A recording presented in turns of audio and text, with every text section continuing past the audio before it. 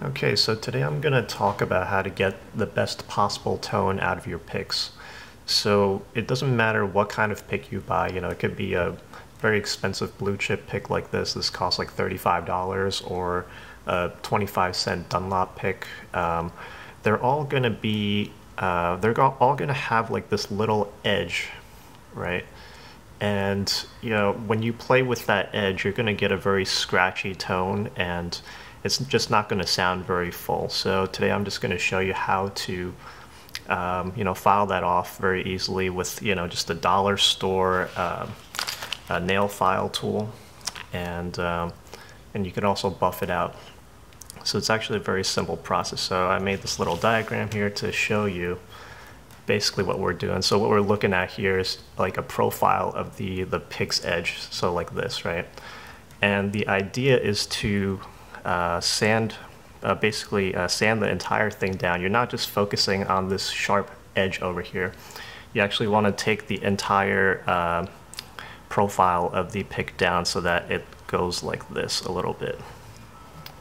And you could do that because this tool that we're using, this nail buffer tool, is like a spongy material, and when you press down into the buffer, it'll naturally make that curve for you. So you don't have to try to just focus on like this one little point over here. Okay, so yeah, let's just get started on that. So this thing here, I literally got from the Dollar Tree or something, and it has four different I guess grits. So there's like this kind of rougher grit, and it goes all the way to this step 4 shine, which is basically just to buff it out to make it really smooth.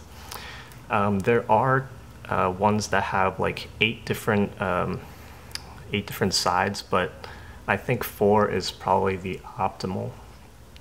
Okay, so you start out over here, you just take your pick, and let me make sure this is focused, and you basically just go like this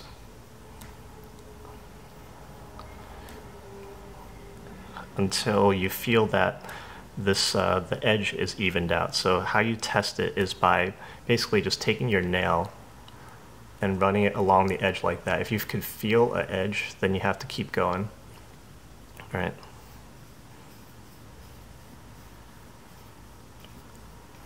And you really don't have to be too careful about this because this is not a very coarse material, so you're not going to be taking that much material off of your pick.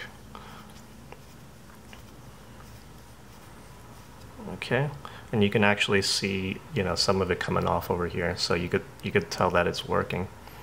And then yeah, you just slowly go through the different grits. And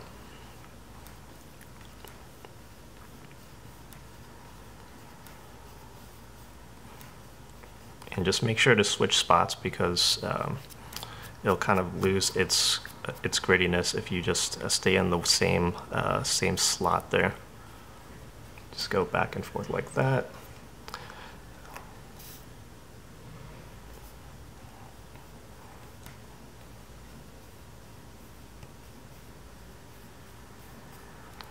And then the final step here.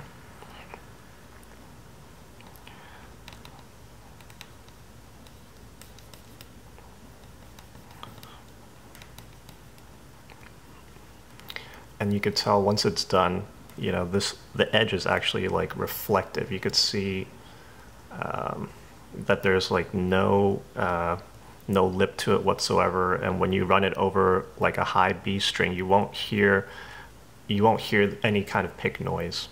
And that's how you know when you have a perfectly smooth edge. And that'll help you get a much smoother, rounder tone without any of that pick scratchiness. So yeah, hope that helped you guys.